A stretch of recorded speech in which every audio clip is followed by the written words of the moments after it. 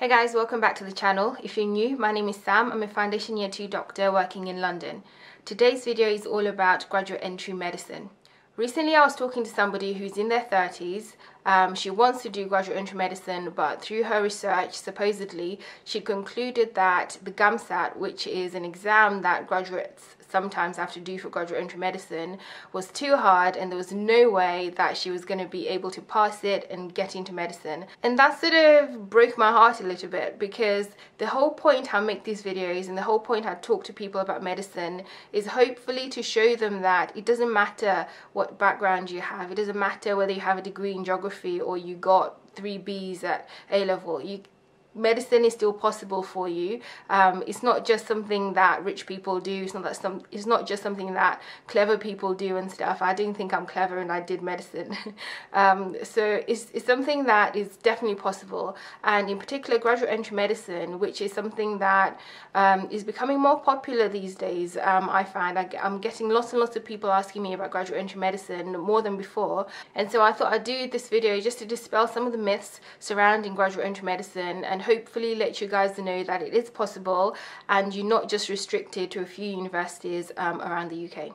Obviously, I'm going to be discussing the UK system. I know nothing about doing medicine in Europe or in America or in Australia or in Asia, and if you're in those countries or if you're considering doing medicine in those countries, then obviously you can do some research and you find out the information that you require. So first things first, graduate entry medicine is an undergraduate degree for graduate students. It's not a postgraduate degree. Postgraduate medicine is something that you do once you've qualified, once you've finished your medical degree. It's usually 4 years long, so it's an accelerated course, which means that you're condensing 5 to 6 years of information within 4 years. So you can imagine, I mean, doing medicine anyway in 5 years is really difficult in terms of the volume of stuff that you have to know, the volume of stuff that you have to remember. So you can imagine having 4 years to remember all of this material in. It's a very difficult course to be doing. The biggest misconception that I've heard about doing graduate entry medicine, or GEM, is that there are only 4 universities in the UK that allow you to do graduate entry medicine, which is completely wrong. There's so many universities that allow you to do graduate entry medicine in the UK. There are about 10 or 12 universities that allow you to apply to graduate entry medicine. However, having said that, the entry requirements for all these universities differ, and this is what narrows the choice for people. Some of the universities require you to have a science undergraduate degree that you did before, and some of these universities even require you to have done some science A-levels, but not all of them, hence why you need to do your research. Another misconception I've heard about doing graduate entry medicine is that you have to do the GAMSAT, which is the graduate admissions test for medical school or something. I can't remember what the abbreviation stands for, but that's wrong. You don't have to do the GAMSAT. Only specific universities ask you to do the GAMSAT. You can do the UKCAT, which is another aptitude test. The UKCAT is more about reasoning, abstract reasoning, quantitative reasoning and all that sort of thing, whereas the GAMSAT is more sciencey based, as far as I can see.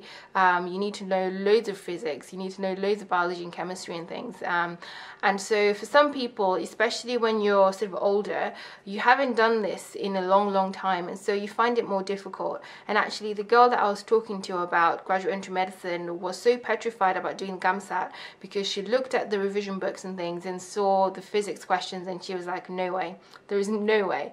And I'm sure if I was to look at the GAMSAT paper now, I'll think, bloody hell, I don't know how to do it because I haven't done physics in a long time.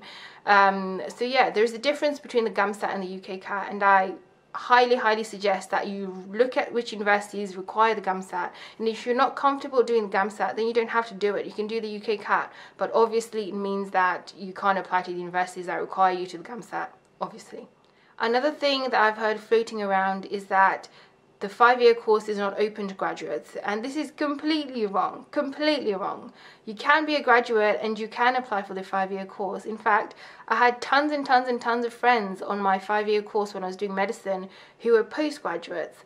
And so the fact that you're a graduate doesn't mean you're limited to graduate entry medicine. You can still apply to the 5-year course. Clearly, the clincher here is all about funding. Obviously, funding a 4-year course is a lot more doable than funding a 5-year course, But there's still options that are open for you. You can apply to the student loans company for something. The NHS will be able to give you something. There are professional development loans and career development loans that are floating around, so you'll be able to pay for your degree. Obviously, I'm out here sitting pretty because my degree was £3,000 something and it was a long time ago that I did it. I didn't have to pay the £9,000 that you guys have to pay now.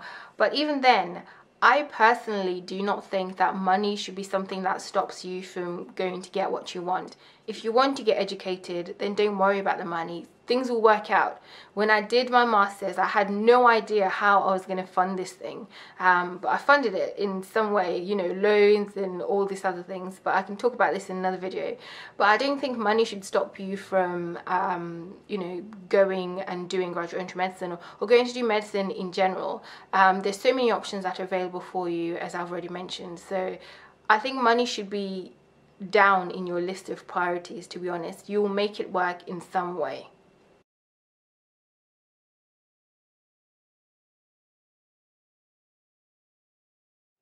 Obviously, the usual things about extracurricular activities, work experience, having a life outside of medicine still matters, whether you're doing graduate entry medicine or not. You're going to go to interview and you're going to be asked questions about this, and I've done several videos on interviews and extracurricular activities and all that, so I'll link them somewhere up here or in the description bar. Obviously, every university is different. They have different entry requirements for applying to graduate entry medicine, and depending on whether you do the GAMSAT or the UKCAT, they will have minimum scores that they need in these exams. You know, GAMSAT, they'll probably ask for 55 or whatever in each section. As well as that, in your previous degree, you need to have achieved at least a 2-1 or a 2-2 if that degree was a master's degree. Some universities also have minimum A-level and GCSE requirements. So again, it's just a case of you doing some research and finding out which universities you're eligible to apply to. That's it, guys. Hopefully I've dispelled some of the myths surrounding graduate entry medicine. I didn't do graduate entry medicine, so all of this is based off of information that I've received from my friends and information that I've researched by myself, and all of this is available freely on the internet. Check out the description bar. I'll put a ton of links to things with more information for you guys, or I'll put it on my blog or somewhere, but yeah, it will be somewhere. Thanks very much for watching, guys, and I will see you on my next video. Bye.